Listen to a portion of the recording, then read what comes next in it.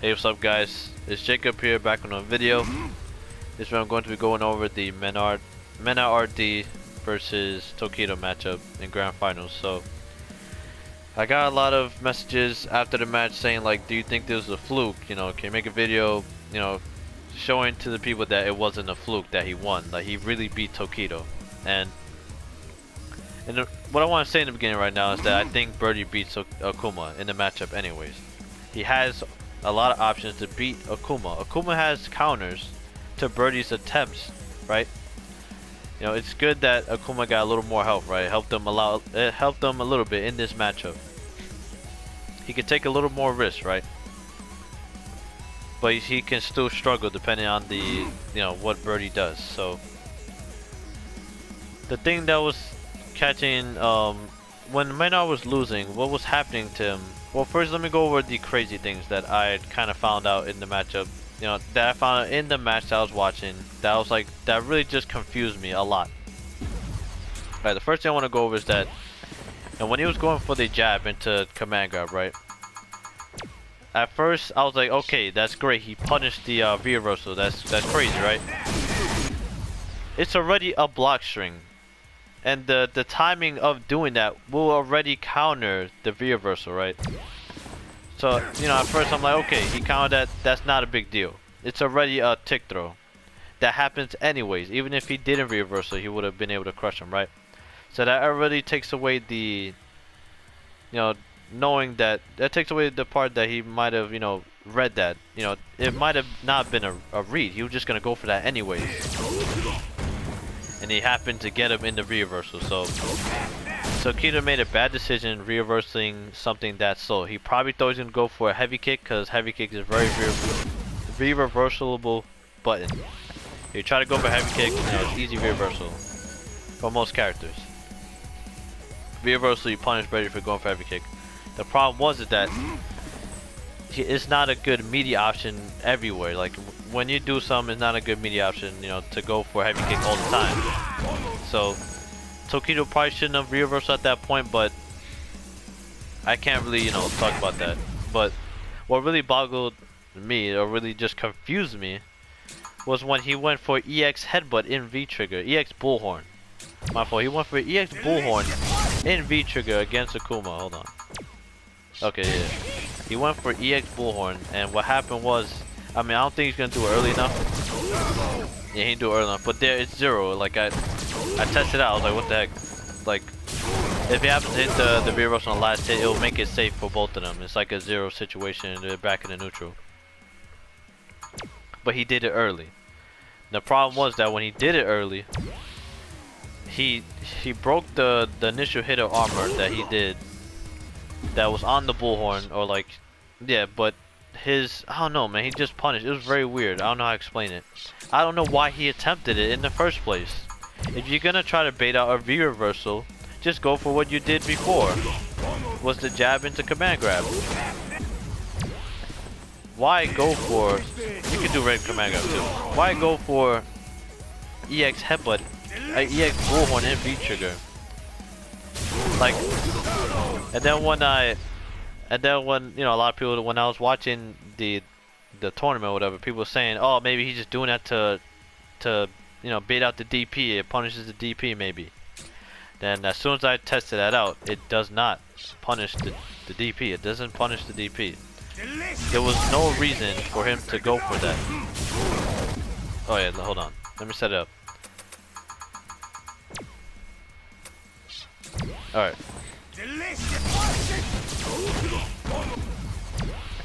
Let me knock him down.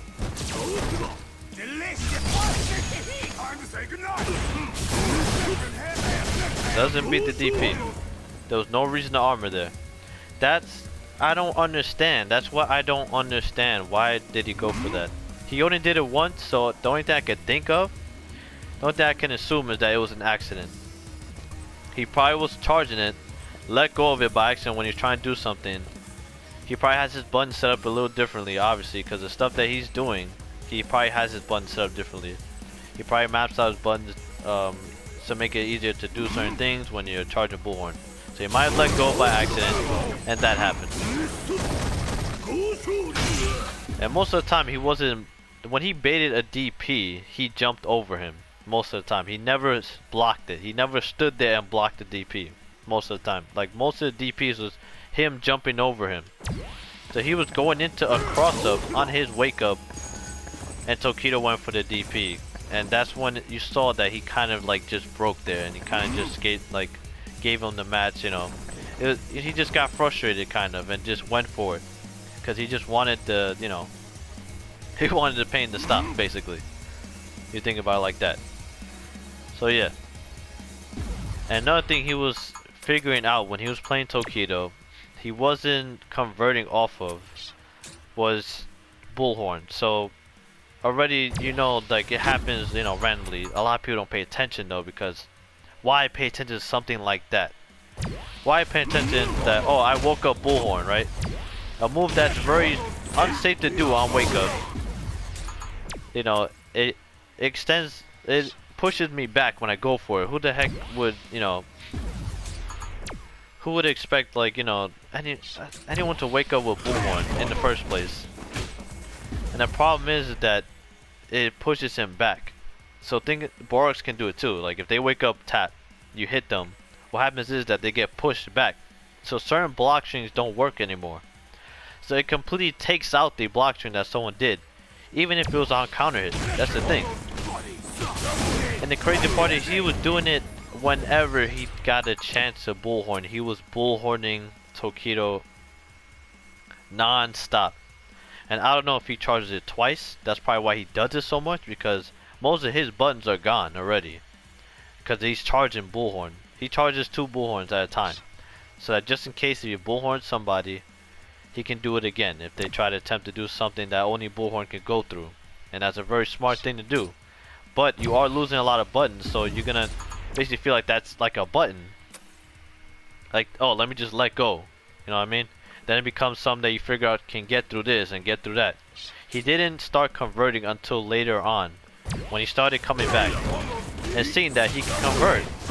Because Tokido was going into the string, and he was able to punish Tokido for doing it. So he was getting out for free.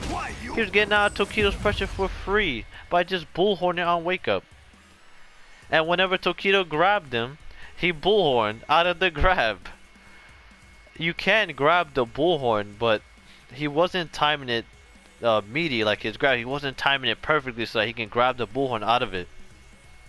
He was at a perfect range so that the Bullhorn, when he woke up, moved back in perfect position for the throw to not hit him. And it was so like crazy how that was working out so much. Honestly, I'm not going to say that Mena shouldn't have won the match, but this is crazy that this was starting to work on Tokido and he wasn't seeing it. He didn't see it fast enough. He had so many chances. He didn't take a break. He didn't go to the character select screen. He just kept playing. Because he didn't realize that, you know, so weird as this was working on him. And the problem about Bullhorn is if it worked, if you get hit by Bullhorn, you get Oki off of a Bullhorn. That's another thing. You get, you know, Oki off of a Bullhorn. So, you know, if you end most of your combos in Bullhorn, you get Oki off of it, right? So that's the thing. He's using a move that's working on Tokido as a defensive option, and is giving him an offensive option too. So that's the thing. His defense is giving him offense, and his defense keeps working, which is the Bullhorn.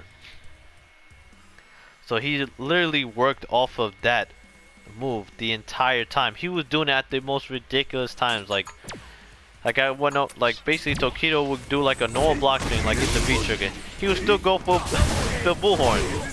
He would still go for it, even though it's a plus, crazy plus situation. That little micro step Tokido gave him to, like, he didn't trap him, you know. He took a micro step to get like the block string, because for most characters it will work. They have to hold the pressure, right? They can't just pull their hitbox. They can't just pull their hitbox back and be able to just mess with someone's block strings like that. Hold on, let me drink a little bit of water.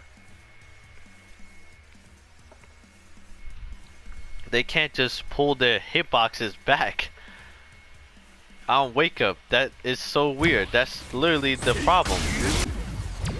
Now I don't. Well, they probably should nerf the bullhorn. I'm not gonna lie. The bullhorn is a very crazy option right now. I'm glad they're nerfing tap, but they didn't nerf what needed to be nerfed on tap. The problem wasn't that it was plus. I mean, it was that you could make it really plus, honestly, obviously. But it was also hard to get rid of tap. You couldn't punish it. You felt like you couldn't even do anything about it. And you had to hit low, but sometimes when you hit low, it would still miss Balrog, because he moved back. So you had to mash lows in situations where you didn't want to mash a low.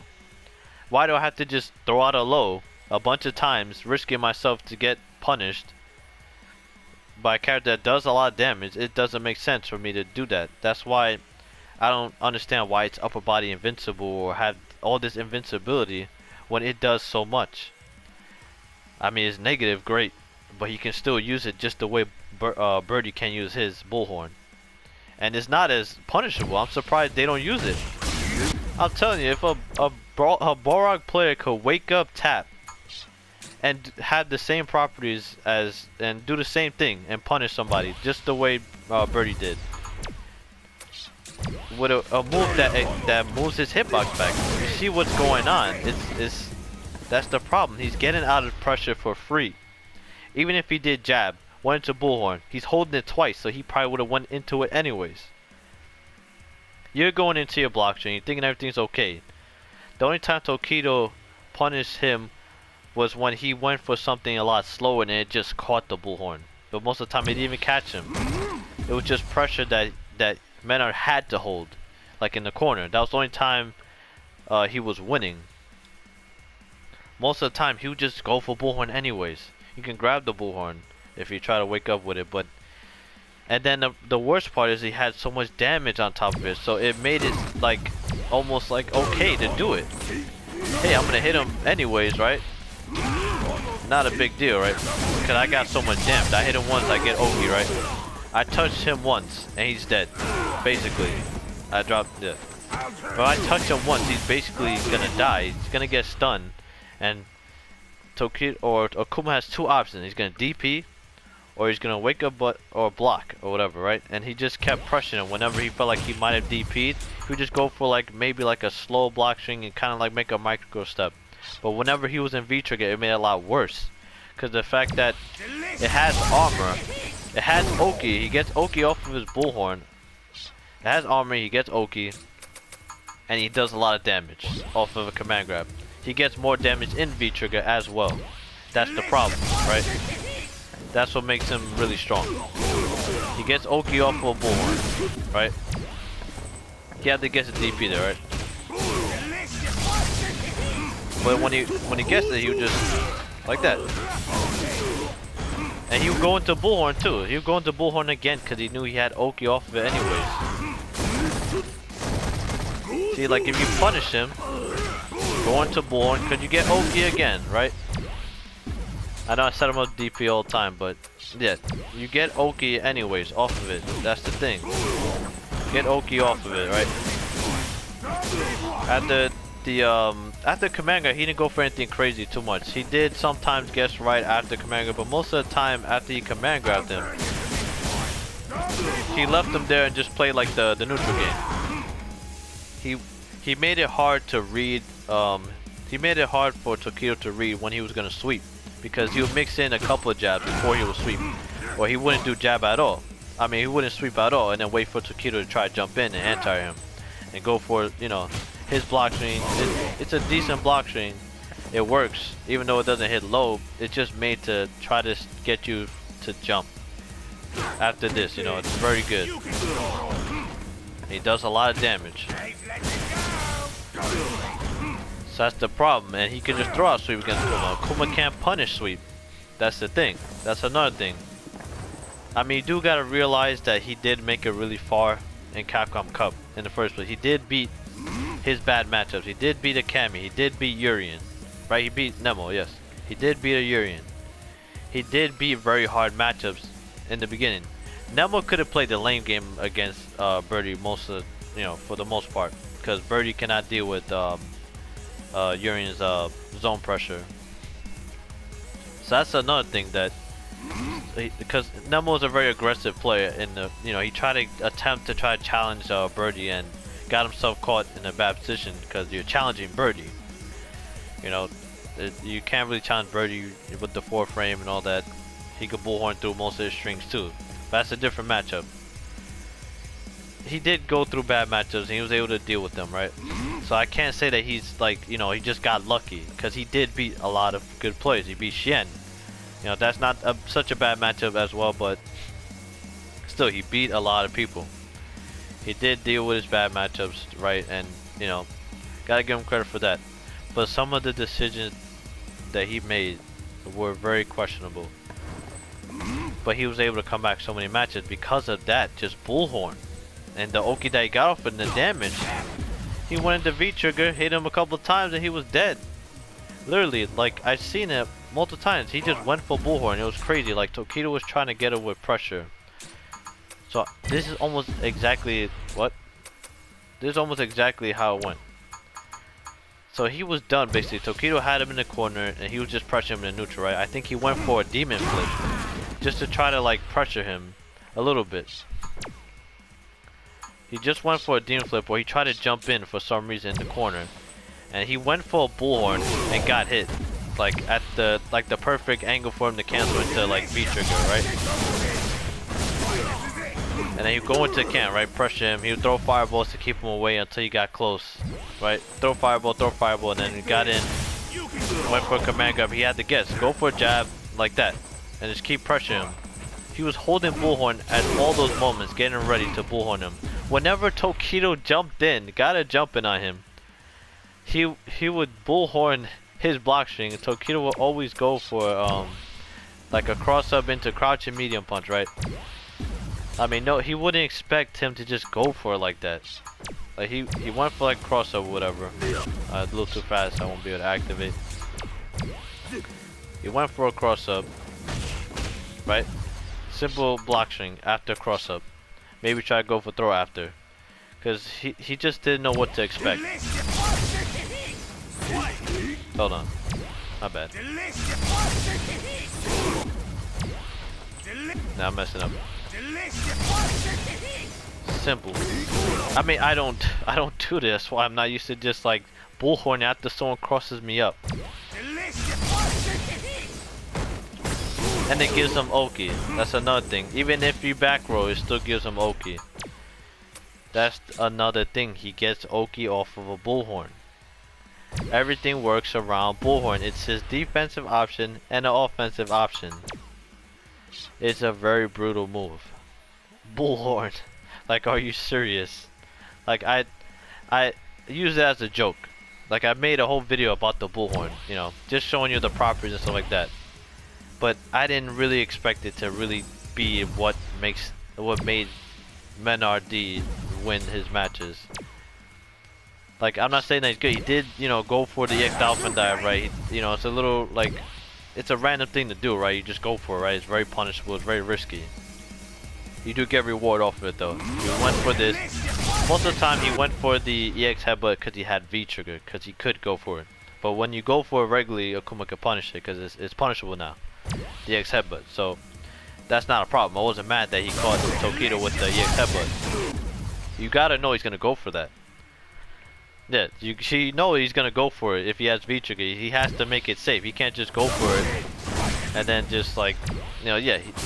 If he catches you, he gets a full combo. And he gets okay, depending on what you do though.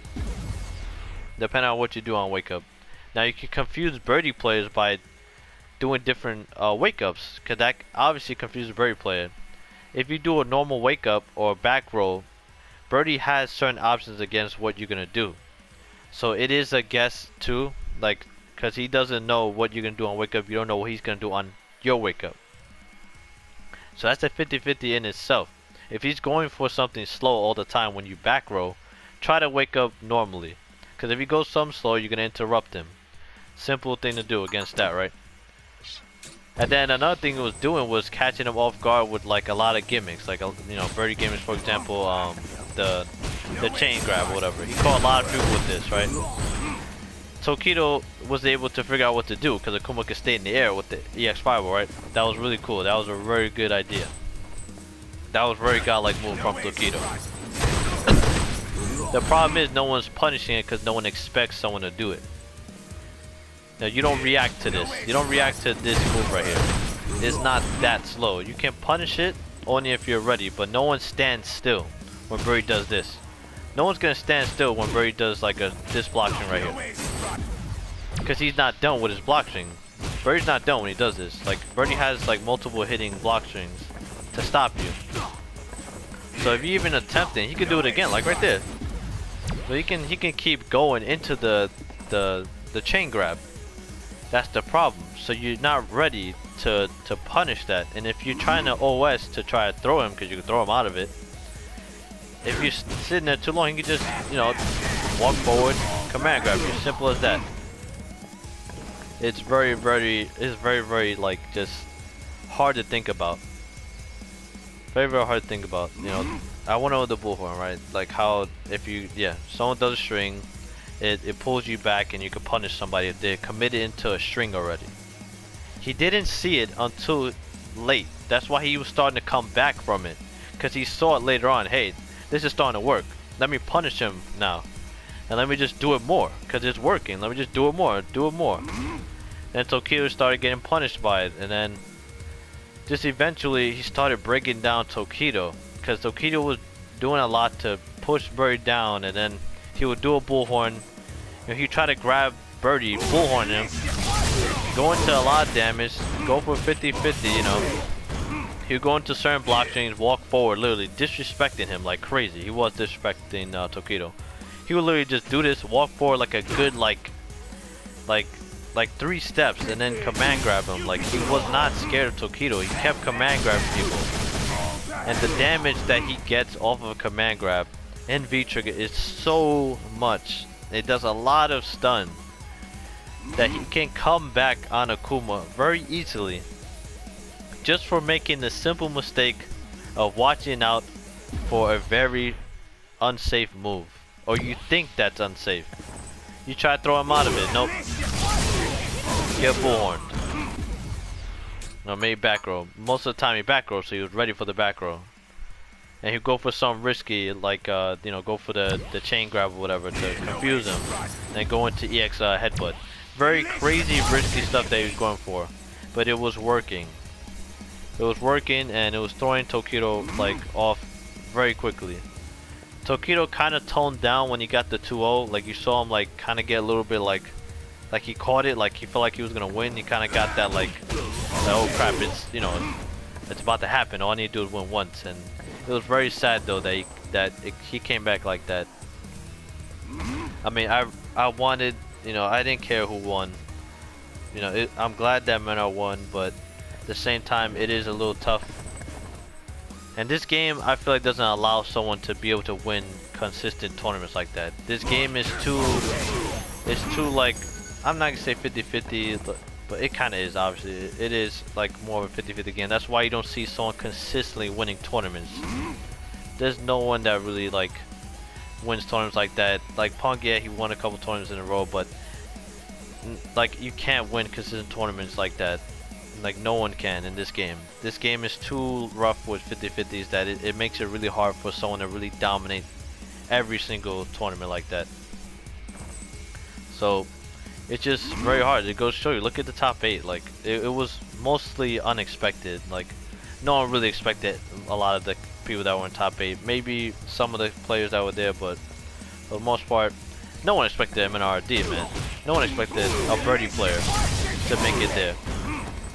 But he did it with the old-fashioned bullhorn. It's a very strong move, and that's kind of like it. Like it did, you know, a lot of other stuff did happen when he was like punishing the V reverse and stuff like that. But I don't know if that was real. Oh yeah, another thing I want to go over. Yes. Why not go over that earlier? So, if Tokido wanted to keep pressuring him in the corner, he should have just kept going for the stuff that was working. If he wanted to just lame him out, you gotta lame Birdie out. That's just the way it is. That's how you fight Birdie. You have to lame him out to the fullest. No matter what character you use, lame him out with all your lamest tactics. That's the only thing that's gonna work against Birdie. As soon as you try to get a little, you know, different, you're gonna get hit by the stuff because he's waiting to get you with it. He doesn't, you know, I mean, he doesn't have anything to really lose because he does so much damage, you know, off of it. But yeah. So this move right here is very plus. I don't know why Tokido just didn't keep trapping him like with this move. So this move is like +3. It has to be like +3 because when I blocked it and I press a button, I'm still blocking. I'm still in block stun, depending on how low he did that. I'm still in block stun. Okay, I got hit there, but I've been block stun for a while. He can like literally do a medium punch, maybe crouch fierce. Like, let me test it out. That's crazy. That was a very like crazy like block stun that he brought out. Let me see if that actually works. If I try to. Okay, you can't do that. Okay, you can do a medium. So it's like +3 or something, or plus, yeah, it's like +3. It's like +3 or +2. That's crazy. That's like a +3 move. And if it happens like that, then that's even more plus. Yeah, you saw how like it hit rapidly like that, cause that was, yeah, look at that. That's that's plus as hell. Holy crap! Wow. And he was doing it at a good timing so that, yeah, wow. Yeah, it's +3. It's +3 on block. That's crazy. I don't know why he didn't force Mena with that block string. I would have done that as many times as I could against him. And honestly, if you think about it, what do you think would have happened? Let me see. What do you think would have happened after that? He would have freaking bullhorned, right? And look at how much pushback that the block string had because I bullhorned. Look how far he is. Now he can't. Now he's like, what the heck? Why am I so far? I know this usually works, you know. Like you think, like, what the hell? Why am I so far from Birdie now? He did a bullhorn, and somehow I got pushed back for hitting him out of his bullhorn. I got pushed back away from him. Now I can't do a block string. Now I'm away from Birdie. Now the Birdie player can just throw out a normal on me because I try to walk forward because I'm trying to combo, thinking that maybe it might have been too far, so let me just go for a normal block string, and I get hit in the face by a medium punch into bullhorn. You get hit in the face because you walk forward because you're like, wait, what just happened? You get hit, boom. Now you're on the floor, not knowing what the heck just happened, and you don't know how to deal with it because you're in a tournament. You can't just be like, oh, let me go to a training room in the middle of a freaking tournament. Oh, yeah, let me go to a training room to test out how to beat this. And another thing is, Tokido doesn't have anybody helping him, really. Like, Tokido's, you know, he's a demon, you know, he's like, most of the time he plays by himself. He doesn't really get anybody to help him with anything. Mena, he got a lot more support, you know, because, like, yeah, he got way more support, Mena, than Tokido. Yeah, the Latin culture, I guess, you know, is a little more like, you know, it's different, you know, it's different. Japanese is more like, I don't know, professional, I guess. But still, like, he had better support than Tokido. Tokido was more like, you know, like separated. I guess they kind of use their phones and stuff like that to like figure out tech and stuff. But for the most part, Mena had way more like help with like, you know, anything. I'm happy for Mena though, but still, like, that's crazy that that option does so much. I think, I don't know what's gonna happen to it. Like, I'm pretty sure Birdie's gonna get a nerf now. There has to. It's probably gonna be guaranteed. Cause who won the last Capcom Cup? It was Armika, right? And she got nerfed to crap. Not to crap. She's still good, obviously. She still got really good block strings for the 50s. But it took away her her option to just deal with everything, and it was safe, which was her clap. Birdie has an option, even though it wasn't safe, just like the bullhorn. That option was a move you can just throw out because you knew that once you got the clap, it was lights out if you have really good setups. So it was almost the same concept as Birdie's bullhorn in the situation. It's another good move that he abused to get out of certain situations to win the game. And Tokido didn't know what the heck to do because it was such a move that you just couldn't deal with so quickly. But Mena did have good block string. He did command grab him. He did make good reads. You know, for the most part, he did make good reads. He had good reactions, right? They were there, but the craziness after that did make him win. There was a method though. He made it work, right? It is a crazy thing. I understand. He's going crazy with those things. Like he's crazy that he's bullhorning. But the fact that it's working is the reason why he's doing it. You can't blame someone for doing something that's working. You know, if it ain't broke, don't fix it. I mean, but in that case, it was a pretty broke move to do.